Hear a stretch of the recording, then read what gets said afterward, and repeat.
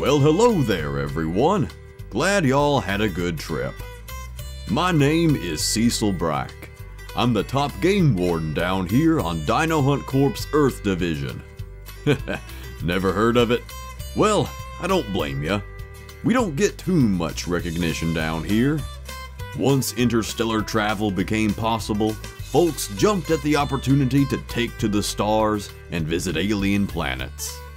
Lots of people live off-world in the colonies spread across the galaxy now, and, of course, hunting big game Earth animals really lost a lot of its popularity by the end of the 20th century. But in the years since space travel became commonplace for the average person, Earth has seen some big changes. Once dwindling animal populations have recovered nicely thanks to professional conservation efforts, genetic manipulation, and long breaks in official hunting seasons, with most of the hunting efforts being redirected off-world now. Of course, you'd think with people leaving the planet this often, there'd be more room cleared up for the excess animals. But that wasn't the case. Management down here didn't quite know what they were doing, and the animals of Earth were facing brand new problems. However, because of their commendable conservation efforts on their dinosaur planet, Dino Hunt Corp was called in to set up an Earth division and oversee all official hunting programs back here on the homeworld. Now, I've been working with this division for decades, and now I'm gonna give y'all what you came here for. A little tour of our most popular destinations here on planet Earth. Now, I'm not exactly off duty today, I've still got a job to do, but it just so happened to work out that I can show y'all around and show off a little bit of what we do around here. Around this time each year, we tranquilize select animals from certain herds to check the health levels of the nearby animals and make sure diseases aren't spreading. And that's what we'll be doing today. So get your hiking boots on, get your cover scent sprayed, and let's head to our first destination, Colorado, USA.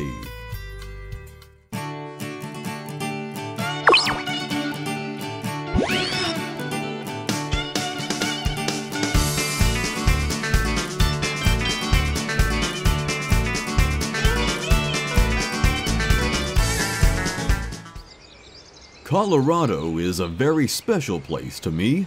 It's where I completed most of my endurance training for the job.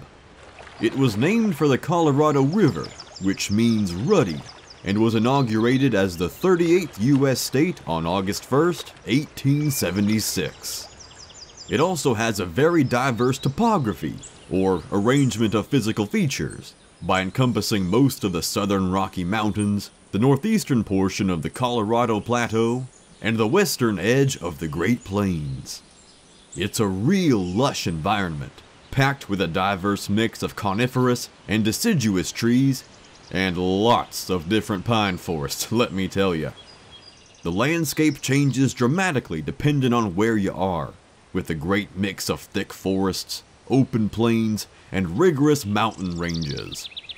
Colorado is home to an abundance of wildlife for clients to observe, from the cardinals that chirp in the sky as they fly overhead, to the red foxes that hunt in the late autumn brush. But we're here for 3 specific animals today. Let's hop on up in our tree stand and see what we can find. Looks like there's an elk back there in those trees. I wonder... what's that?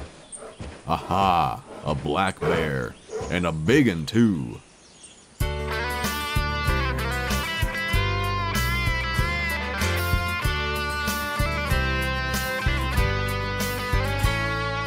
The American black bear is the most common bear species in the world. They're omnivores, basically meaning that they can eat both plants and meat. Typically, they live in large forests, but can be pushed out into the open in search of food. There are 16 different subspecies of black bear, mostly found in Canada, but widespread all across the North American continent, from Alaska to Mexico, and definitely including Colorado. Here they function pretty much as dump trucks, They're not very big, a medium-sized bear, but they've got some respectable bulk and eat plenty of plants and animals to form a great balance with the other animals in their ecosystem. Let's see, we've got a bear right over this hill, but he's not wanting to come over here. This would be a great specimen to check for diseases, if we could just get him to show himself. Oh, here he comes. Gotta get ready. Here we go.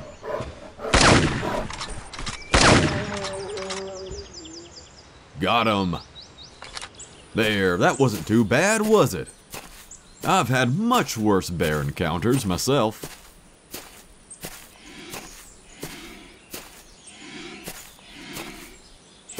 Oh yeah, that's a handsome bear.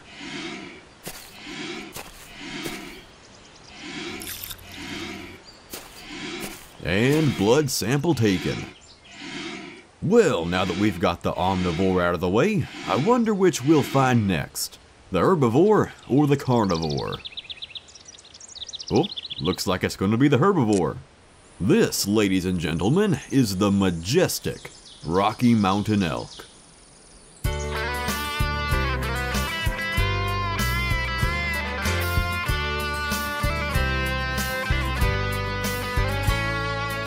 The Rocky Mountain elk is a subspecies of elk found, as you might have guessed, in the North American Rocky Mountain range. With a wild population of around 1 million individuals, they spend their winters in open forests and their summers in alpine forests, and boy are they adaptable. But their history is a little bit tragic. These elk were almost hunted to extinction in the late 1800s. But groups of elk were brought into the state in 1913 to help boost their numbers. Rocky Mountain elk, in certain states, like Washington, are completely reintroduced specimens from Yellowstone National Park. In fact, Rocky Mountain elk have been used all across the United States to introduce source herds to establish a new eastern elk range. Unfortunately, despite their triumphant return, the Rocky Mountain elk herd was diagnosed with a serious disorder known as chronic wasting disease in 2010. And while the near 2 centuries since then have been good to the elk herd in containing the disease, it still hurts them. And that's what we're doing for this animal specifically, seeing just how widespread this disease is right now. Oh, there's a good looking bull.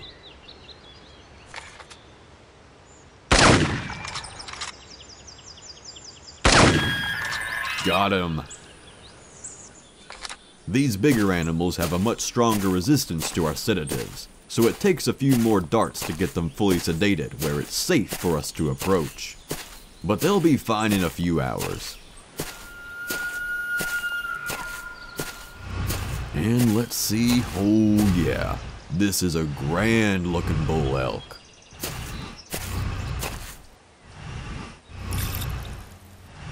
And there we go, one more blood sample recovered.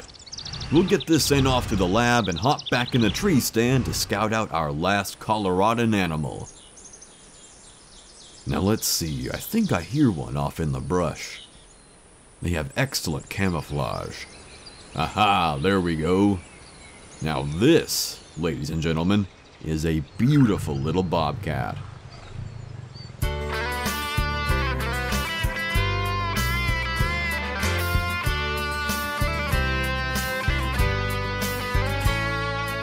The bobcat is one of the most adaptable and widespread predators you can find here on North America, ranging all the way from Canada to Mexico, and everywhere in between. It's actually pretty difficult to specify what bobcats eat, because that's entirely dependent on where the bobcat lives. They can eat anything, from insects to small rodents to birds, and even deer if they can get a handle on them. Unlike many of its larger feline relatives, the bobcat's never had an issue with declining numbers in the face of disease, habitat loss, or overhunting, and that's mostly just thanks to how darn adaptable they are. Like I said, they can eat just about anything and live just about anywhere.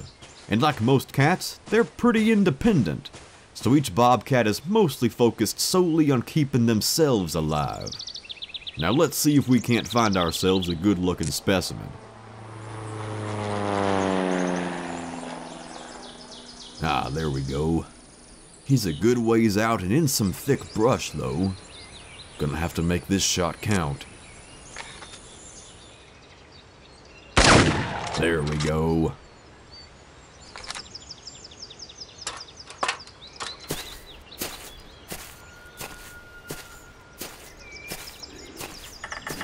Now where? Oh, yeah. Now that's a good looking cat.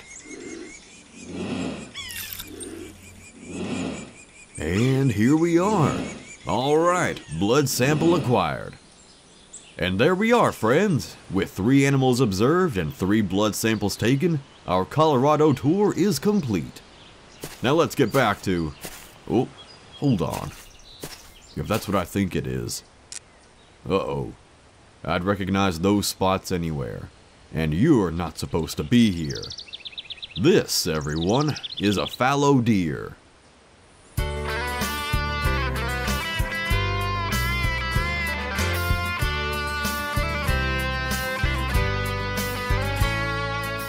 Fallow deer are not native to North America.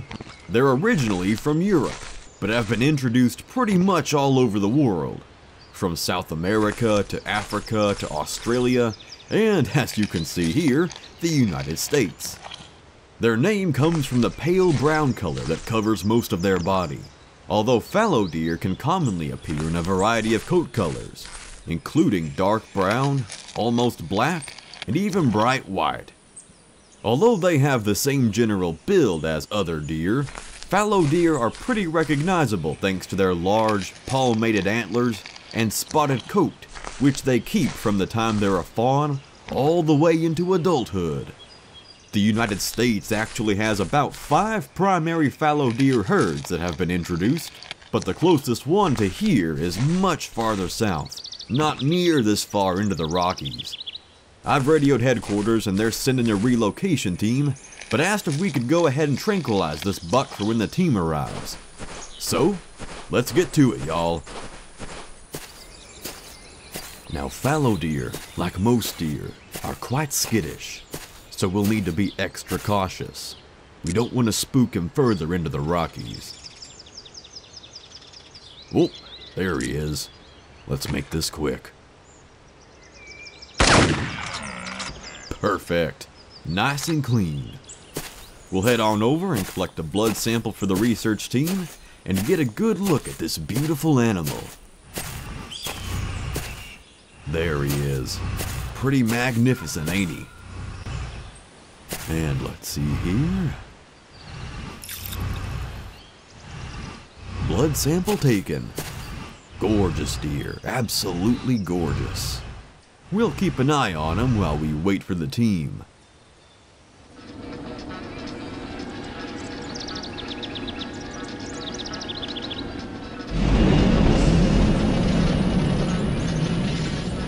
And there he goes. Good luck there, fella. Head on back to your family. Great work out there in the field today, y'all. I'll get all these blood samples off to the lab boys for a diagnostics run, and we'll be ready for our next adventure.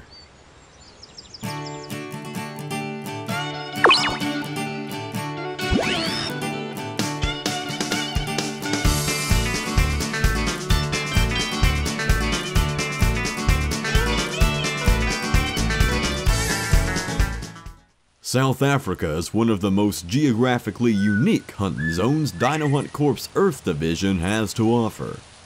As its name would imply, it is literally as far south in Africa as you can go, taking up the entire southern coast. Despite being so close to the ocean, most of South Africa is made up of a giant, nearly flat plateau, commonly known as the Central Plateau. But there are still several places where rivers and mountains cut through the terrain. South Africa is mostly grassland, but is home to over 22,000 types of plants, including some tough ones like shrubs and acacia trees. Near places with lots of fresh water, like the coastal plain of KwaZulu-Natal or around the Orange River, lush forests begin to emerge, and you can see a host of iconic African animals taking advantage of the abundance of life in these areas. Now, South Africa has an enormous roster of some of the most well-known animals on Earth, many of which would be happy to make a meal of us. But also some that are a bit less ferocious, but can be just as destructive for different reasons. Feral pigs are problem animals all over the world, from North America to Australia, and in more recent years, even here in the less predated areas of South Africa. They were introduced to aid in food shortages, and things didn't go well. So local officials are doing all they can to contain the problem before these pigs destroy the ecosystems. But these aren't the only wild pigs out on these plains, and if I follow these tracks correctly, yep, there's our first one of the day, the warthog.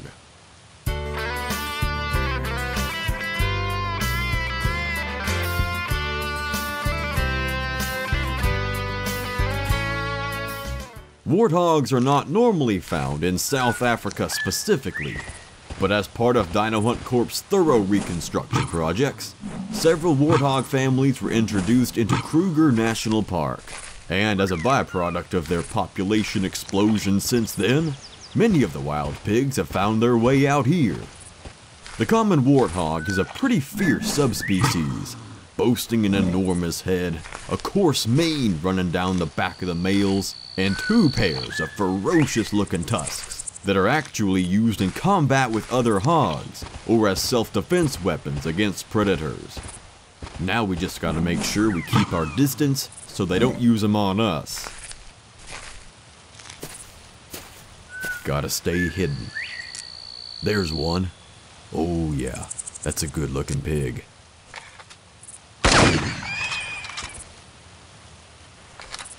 Smaller animals use a lighter dosage, so we need to make this quick.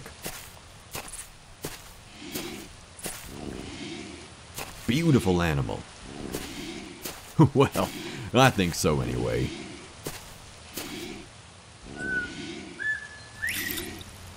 And there we are, blood sample acquired.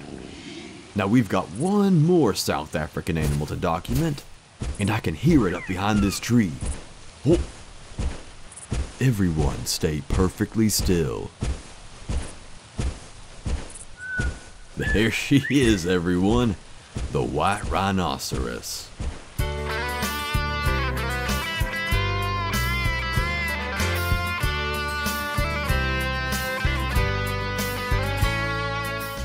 The white rhinoceros is an incredibly special animal, not just here within our Earth division, but on our planet as a whole. Unlike many of the animals we'll see on our trip, the white rhinoceros has had many issues keeping its population stable over the years. By the year 2018, the northern white rhino's numbers had dropped into low single digits, and rhinos all over the world were fighting in the face of habitat loss and poaching. In fact, they still are. As is Dino Hunt Corp's regulation, when a game animal is killed on their property, be that up on the dinosaur planet, or, now that they're running things down here, down on Earth, a hefty portion of the client's fees goes to support wildlife conservation for that division, and 100% of the taken animal is used for positive purposes across the galaxy, whether that's feeding the hungry or helping with scientific research. And while they are on Dino Hunt Corp's Earth hunting roster list, white rhinos are never killed during our tours. Hunters wishing to embark on a rhinoceros hunt actually take part in what we're doing right now, tracking, tranquilizing, and tagging the rhinos on our property to check on herd health, individuals, and general population numbers, allowing them to experience the thrill of a hunt and enjoy our wildlife while we get work done and help the animals return to glory. Now we don't have any rhino hunts booked this week, they're pretty pricey events, so we're gonna do this one ourselves. A rhino's senses aren't great, so we can get pretty close. But we better stay low just in case. There she goes. Okay, and she's down. We'll go get her blood sample taken while the research team is on the way.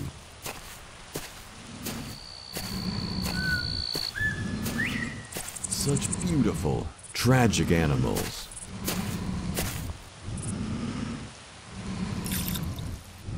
There we go. Needed a hefty needle for that one. Oh, so long, hog. We'll watch over her until the field vets show up for our sample. Ah, looks like this rhino's name is Jahari, and it appears she's doing very well. Good to see you, old girl. Alright, boys and girls, looks like that's gonna wrap up our South Africa trip. Y'all better bundle up. Appears we're heading up north for some cold weather and fierce predators.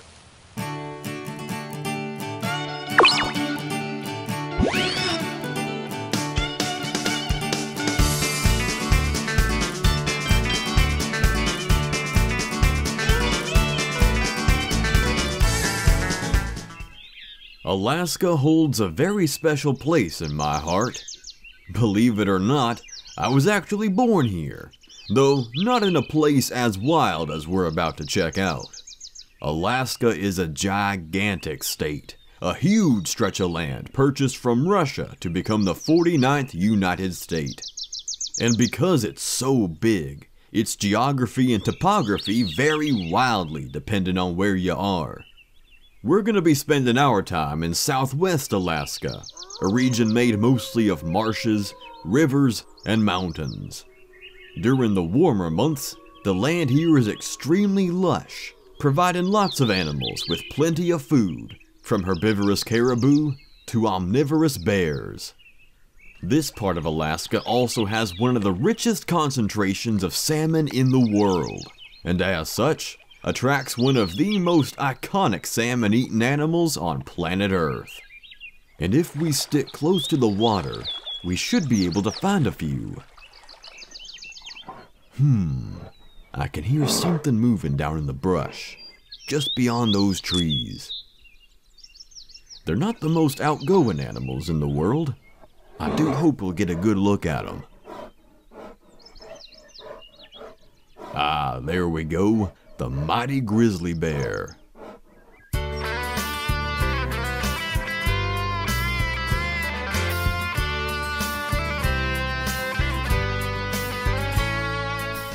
Now, the name grizzly bear is actually a local name for what is known internationally as the North American brown bear. They were given this name by famed Earth explorers Meriwether Lewis and William Clark, who described them as looking grizzly. Of course, growing up here in Alaska, I called them grizzlies all the time. But when working with people from all the way across the galaxy, I had to get used to using a more proper name for the bears. Of course now, once Dino Hunt Corp got involved down here, and their marketing team thought grizzly bears sounded cooler, we made it the official name for our tour's purposes. Grizzlies are some of the largest carnivores on planet Earth. Like black bears, they're omnivorous and important to their ecosystems, but they do have some distinct differences that help tell them apart. Brown bears are, naturally, brown in coloration, although they can be found in a variety of colors. Brown bears also have a distinctive hump over their shoulders, and their rump sits lower than their shoulders, giving them a more rugged appearance. Now let's see if we can't find ourselves a bear. We're near water, so... Ah, there we go. Let's stay low. Gotta be careful.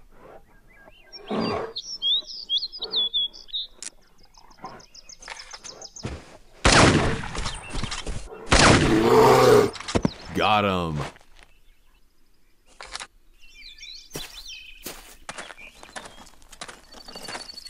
Oh, careful coming down the ledge here. Don't want anyone to break anything. Oh, yes sir. What a mighty fine bruiser this is. field vets show up for... There we go. I'll get this sent off. What a magnificent animal. Now I'm hoping to find our next animal somewhere up in this... Oh, hold on a second. Is that?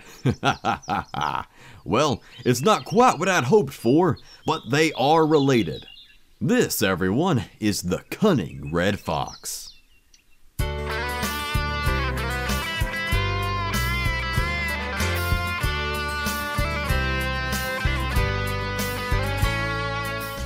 The red fox is probably the most widespread predator on planet Earth.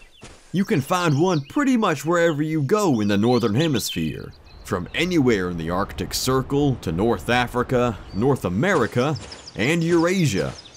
Because they can be found all over the place, foxes have quite an extensive history with humans, and not all of it's good. These critters were once hunted for the fur trade, and were introduced to areas like Australia to kickstart the fox hunting sport down under.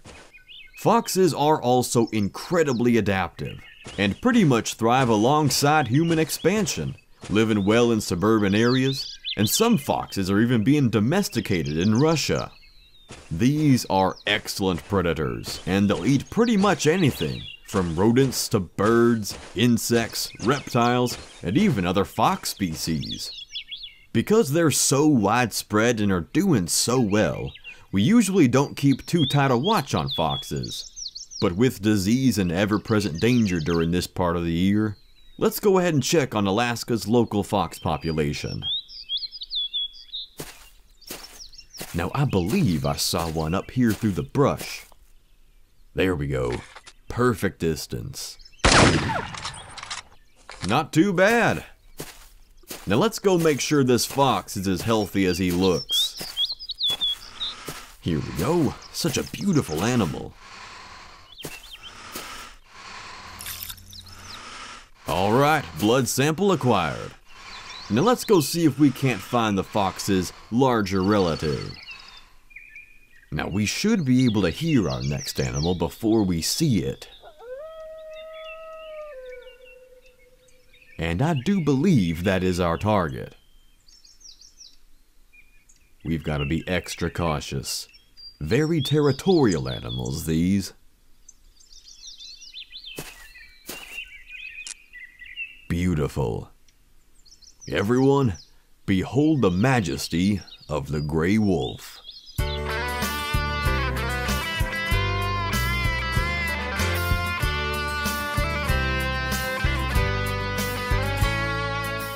The wolf, which goes by gray or timber wolf, is one of the largest canis species on our planet.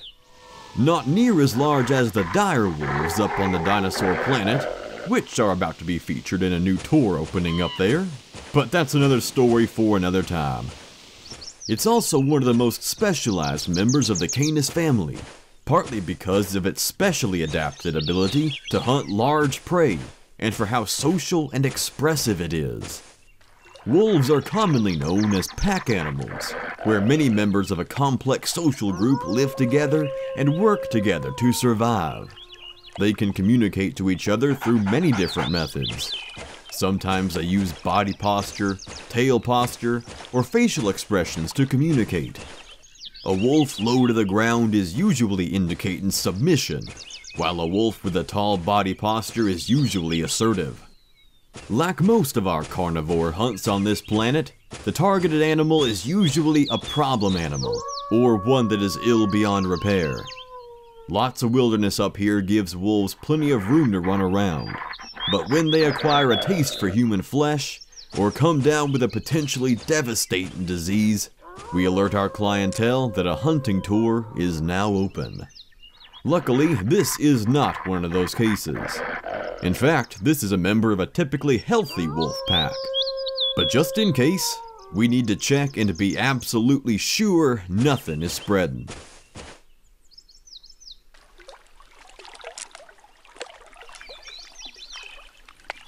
Alright, let's see here.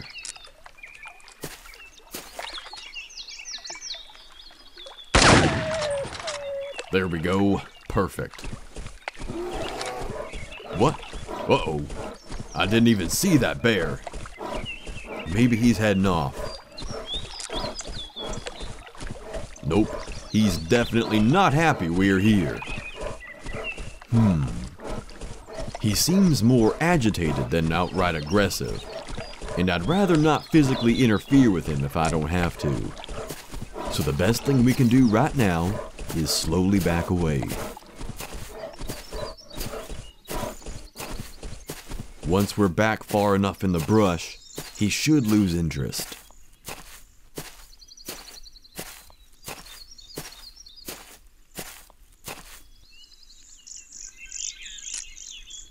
Okay, I don't see him anymore.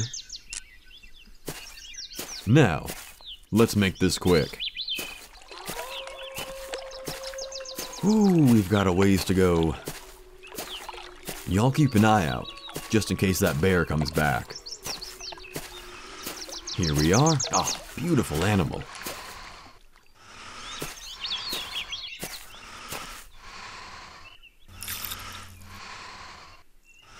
Okay, blood sample taken. Now let's get out of here. Now while we're up here in my home state, I thought we'd take a short break and take a look at the Earth Tour's weapon locker. When Dino Hunt Corp took over and allowed us access to their weapon builds, we partnered with several of the most prominent firearm manufacturers on Earth to merge the technology and provide a fresh but familiar feel for clients. Since most of the weapons we have down here are customizations or variations on classic Dino Hunt Corp firearm builds, anyone familiar with the guns on the dinosaur planet should feel right at home down here.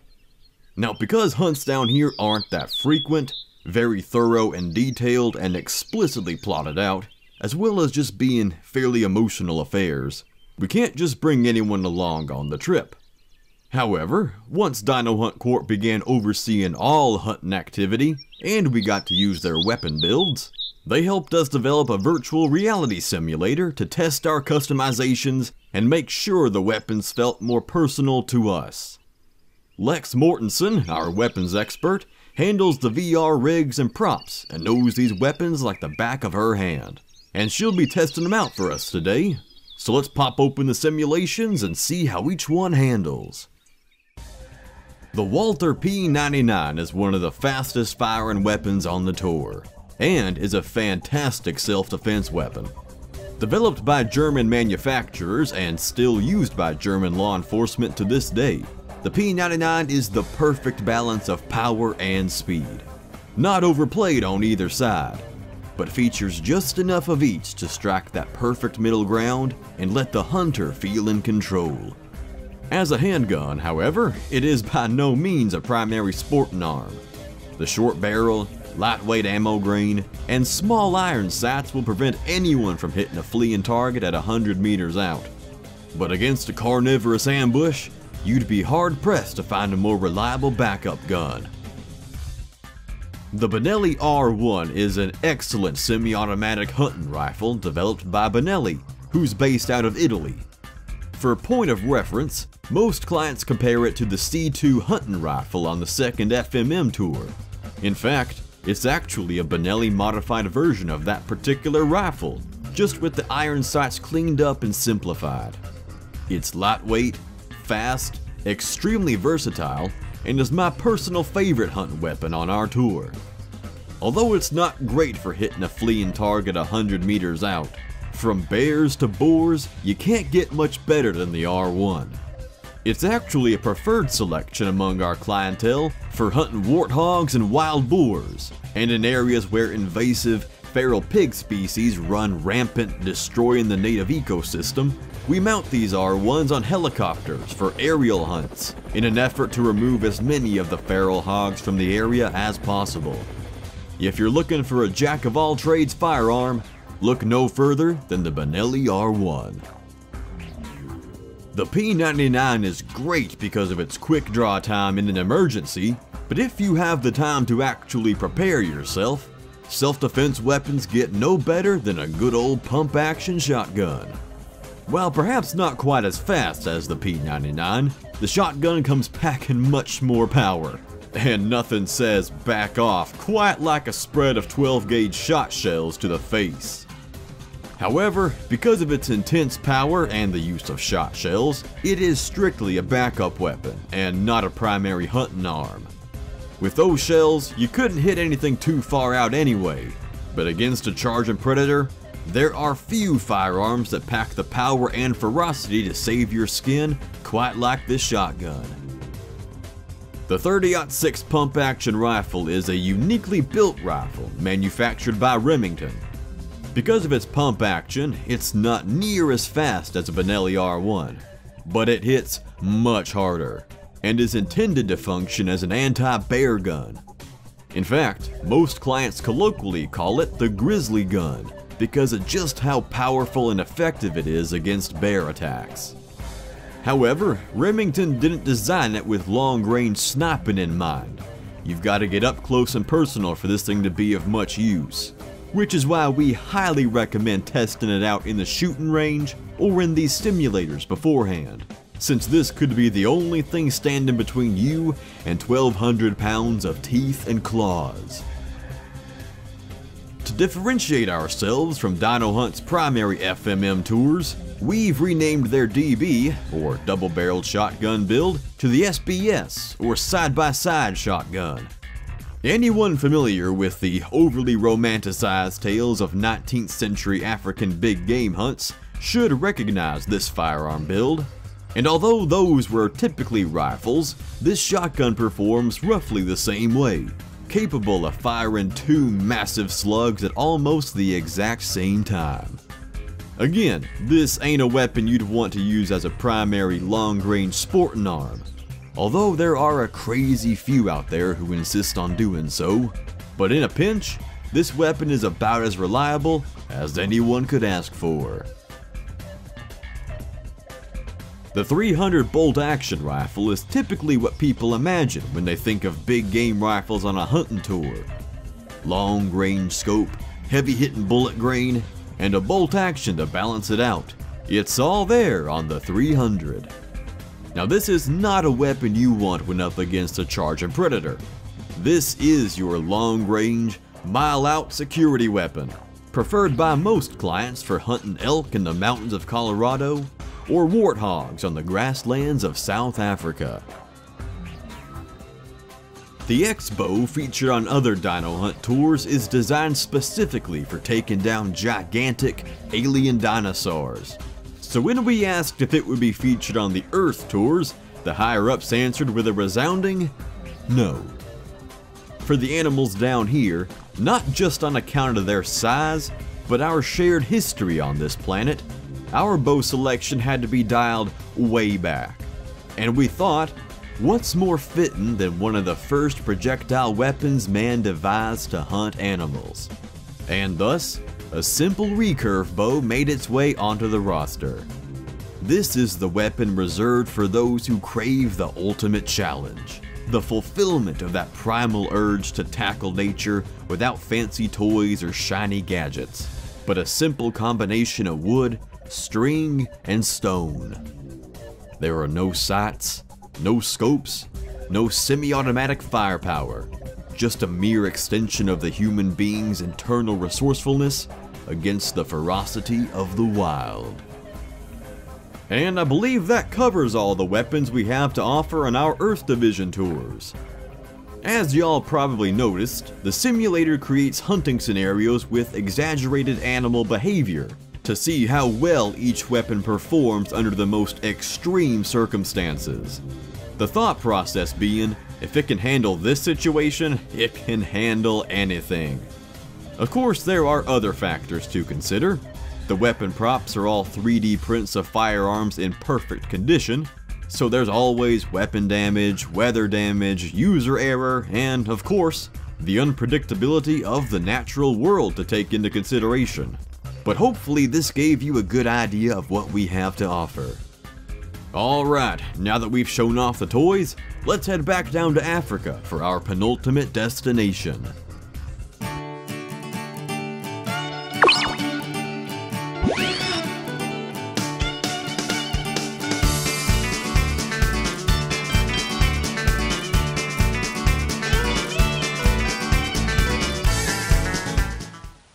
Botswana, or the Republic of Botswana, is a country actually located inside South Africa, where we visited earlier. Yeah, I know, but we've been called back down here for a very sudden and important reason. Plus, it's all green. Botswana itself is roughly the size of Madagascar, and is mostly flat, with 70% of it covered by the Kalahari Desert. A good chunk of our hunting zone is located in the Okavango Delta, one of the most lush areas in all of Africa. Botswana's endured lots of environmental problems over the years, but mostly suffers from drought and desertification. With most of its landscape being covered in desert anyway, the dry season really takes a toll on the environment. It makes it difficult for non-specialized animals to survive outside the delta areas. Aside from the Okavango Delta and the Kalahari Desert, Botswana features plenty of grasslands and savannas for lots of iconic earth animals. One of those is the white rhinoceros, which we've already observed in other regions of South Africa, but Botswana's big draw is none other than one of the most recognizable African mammals. And if my hunch is correct, which it usually is, there it is, the African elephant. A truly amazing mammal, and I believe there might be another one around here somewhere.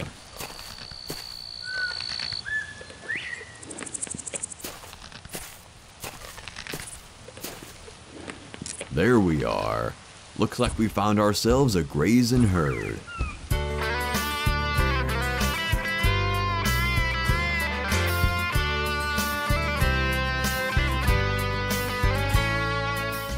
Even before Dino Hunt Corp arrived, Botswana featured the largest elephant population in the world, and those numbers have only improved since the company's oversight began.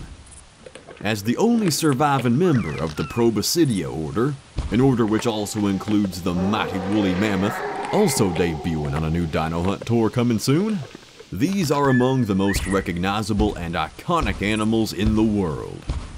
With their long trunk, also called a proboscis, fearsome tusks, huge ears, powerful legs, and generally impressive size, they can live in all sorts of environments, from grasslands to deserts to forests and swamps.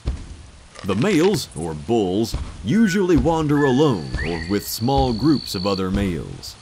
But females, also called cows, usually live together in big family groups, with the oldest or most experienced female leading the group as matriarch. Unfortunately, as with many big animals, elephants have faced intense threats over the years, from habitat loss to conflict with the local people, and, of course, illegal poaching for their tusks to sell in the ivory trade. Like our rhino hunts, those wishing to partake in a Dino Hunt-sponsored elephant hunt help us tag and monitor these Botswanan herds. And since we don't have any elephant hunts booked this week, it's up to us to see how they're doing. We've been receiving reports of a sick young bull in desperate need of medical attention. We can't afford to lose any more elephants, so let's get to what we were called back down here to do and help him before he infects any others or is killed himself. We need to tread carefully. Elephants are right there. A sizable young bull. I believe this is our guy.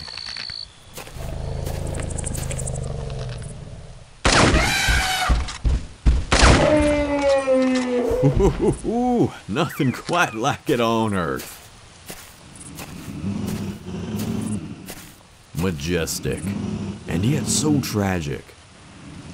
Let's get our samples so our medical team can get to work, and we can get him back on his feet.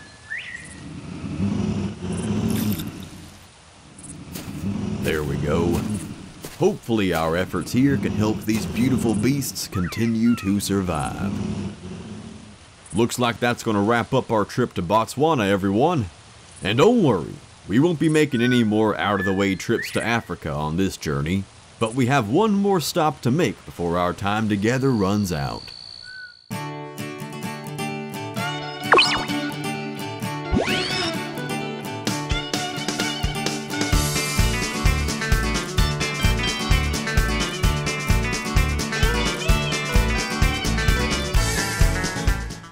The North Pole is as far north on planet Earth as you can get, the point where the planet's axis of rotation meets the surface.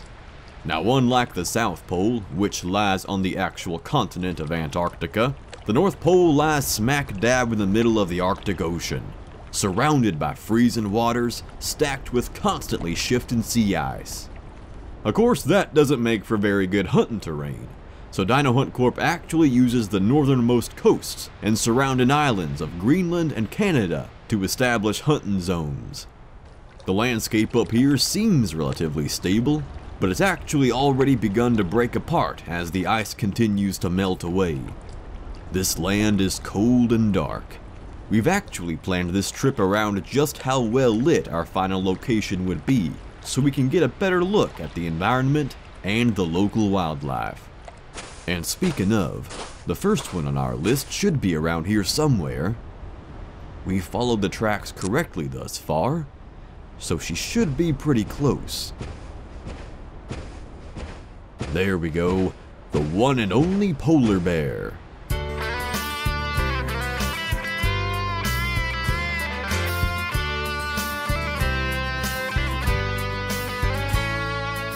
Polar bears usually live out on the shifting sea ice. They are classified as marine mammals after all. But at this time of year, several bears venture farther south toward more stable terrain, usually females looking for dens to raise their cubs.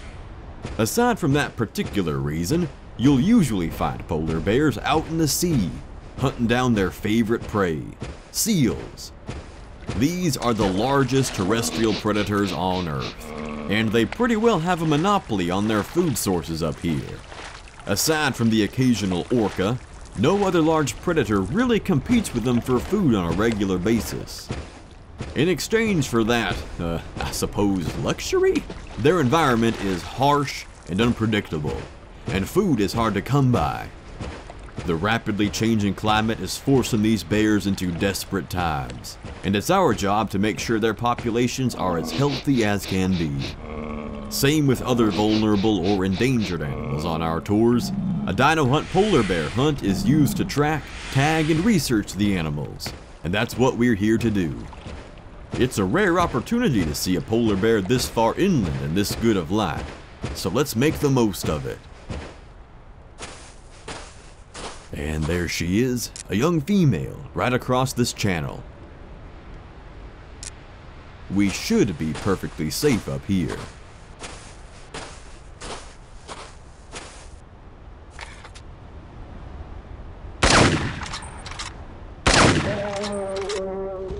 There we are.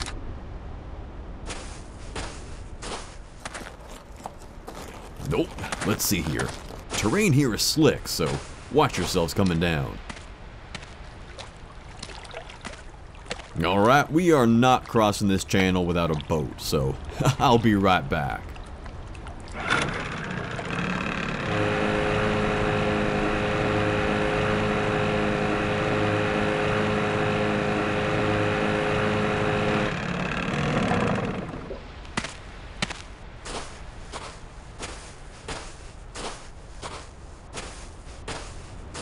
And here she is.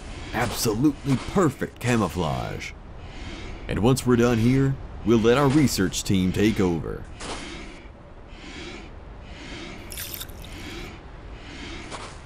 Beautiful. And now we're looking for perhaps the rarest creature on our trip, but we gotta keep a sharp lookout for them. Their camouflage out here is perfection. I can hear one, but I don't. Ah, there we go. Behold everyone, the elusive Arctic wolf.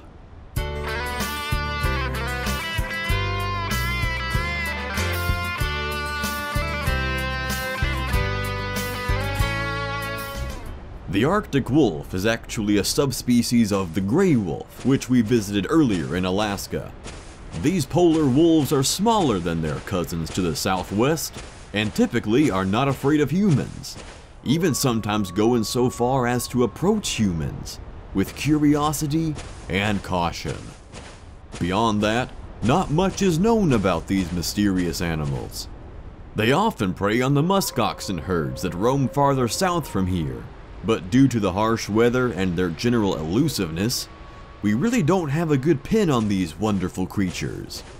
So, like most of the Dino Hunt sponsored hunts in this division, Arctic wolf hunts help us tag animals to monitor their movements and population. Perhaps population in this case. Moving on. This right here, right now, is one of the only times a year where we even have a chance to see these animals, and we are incredibly lucky to be doing so. While not estimated to be endangered, we just aren't sure how many of them there are, and this one hasn't been tagged yet, so it's a prime candidate for our research program. The trick, however, is actually getting them tagged. Let's see, where? Oh, yeah, that's too far away. At that distance, in this wind, a trank dart'll never make it. We gotta get closer. This is the tricky part about Arctic wolves. They're so darn elusive. Everyone watch yourselves. We're getting close enough for a shot. Let's see. She's in the brush. Don't want to risk injuring her. Come on. Oh, the rifle's not steady enough. Let me try again. Where? Oh, and there she goes. What'd I tell you? As elusive as they come. In a way, you know, I'm fine with this. It is great being a part of this team and helping these animals out, keeping up with their population and health, and I firmly believe in the good work we do here. But sometimes, you just gotta let the animals be. Don't interfere, you know? Let nature do its thing. That's a lesson I feel a lot of people could stand to learn. Anyway, we better get on back to base. I believe y'all got a shuttle to a dinosaur planet to catch.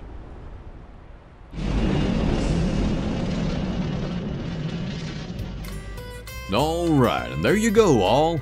That's the extent of big old Dino Hunt Corp's expansive reach back here on little ol' Earth. We don't get much attention or recognition down here anymore. I mean, why hunt warthogs when you can hunt dinosaurs, right? But I'm glad the suits upstairs let y'all come down and see how our little side division is still functioning. Funny thing is, I've actually got to head back to the dinosaur planet myself. I was up there for a board meeting last week, took some time off for myself during one of our off days, and ended up saving a baby Triceratops. I've actually been studying ceratopsians and was even thinking about putting an application to work in that particular division someday. So I was able to take care of the orphan track until our rescue team arrived. Turns out the little thing took a liking to me, and now the baby's caretakers want me back on the planet to help take care of it. Who would have guessed? I'm still thinking about what to call her. I'm sure something will come to me. Anyway, y'all take care now. Maybe our paths will cross again someday.